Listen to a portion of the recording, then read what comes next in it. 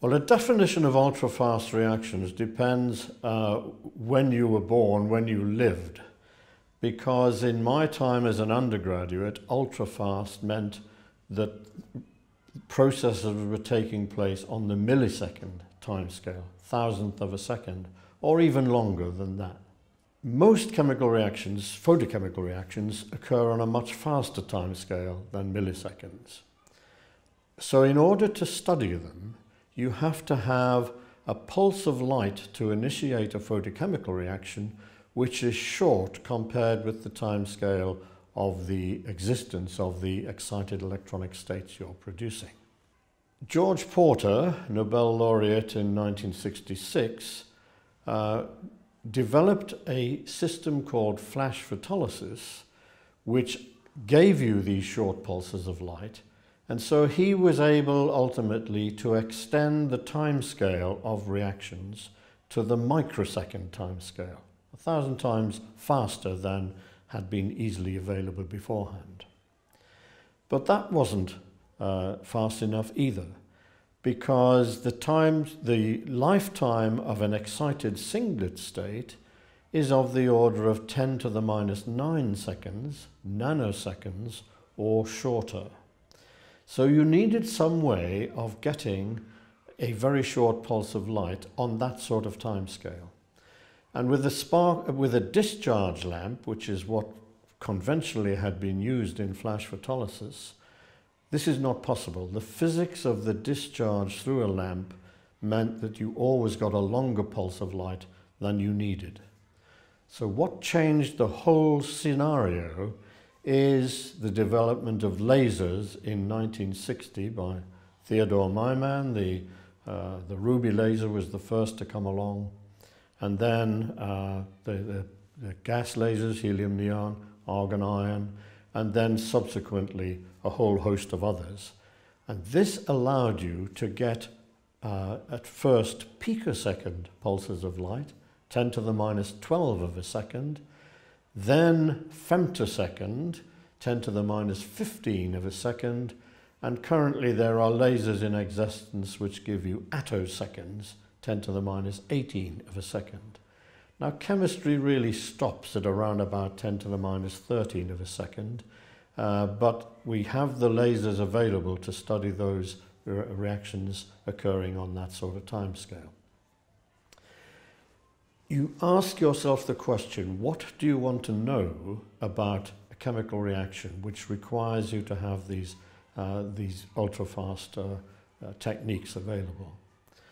Ideally, you want to know how quickly does the excited molecule relax down to other states, how quickly does it interact with other molecules, and we can also then study the precise and exact details of those interactions, which leads to the branch of the subject which is called reaction dynamics. And there you are looking at individual molecules reacting with one with another, rather than an assembly of molecules, a whole large number of molecules. You can actually interrogate on a single molecular scale. And that tells you in absolutely wonderfully intimate details about the energy profile of molecules approaching one another, of the orientation in space of the molecules, and so what happens when the molecules react and atoms change positions. So you get structural information. If you're using as a technique for looking at this fluorescence on a complex molecule, you get limited amount of information because the fluorescence it's a large molecule that you're looking at. If you want to get better understanding of how the atoms move in a molecule when it's excited and when it's undergoing these other processes, you need a technique which allows you to get that structural information. And one of the techniques we have used in my group has been to look at the vibrational spectroscopy of the excited electronic molecule. molecules vibrate, the atoms vibrate against one another, and the frequency at which they do that is characteristic not only of what atoms you have there, but the environment in which the atoms are, the structure of the molecule. And you can, if you're lucky, see changes in those vibrations as the molecule rearranges or passes on its energy to other species. So time-resolved vibrational spectroscopy opened up a whole new area of research. There are two ways you can do the vibrational spectroscopy. One is to use a scattering technique called Raman spectroscopy, where you use a second visible laser, which is the interrogatory laser. So you pulse the system with the laser which causes the excitation of a molecule, and then you interrogate with a second pulse of light from a different laser, which is trying to get this structural information. And you're using visible light, and most of the visible light is scattered at the same frequency as the incident light, and that's not terribly interesting. But some of it is changed by the frequency of one of the vibrations that you have either excited or de-excited. And so that you can measure the infrared spectrum effectively of an excited electronic state, which may exist for as little as 10 to the minus 12 of a second for a picosecond. So you're working on a very fast time scale to see changes in the structure of these excited states.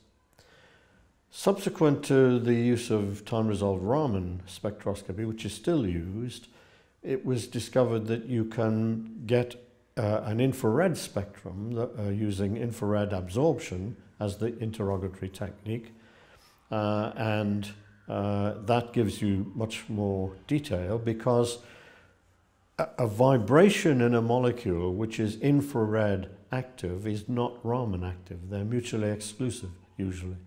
So that what you can do with Raman you cannot do with infrared, and vice versa. So the two techniques are very complementary.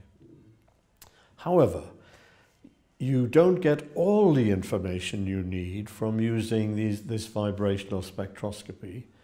And so what you really want to be able to do is what the chemists would do on the ground state of a molecule, not the excited state, not a short-lived state, and that is to use X-ray crystallography or X-ray scattering techniques, and also electron scattering techniques.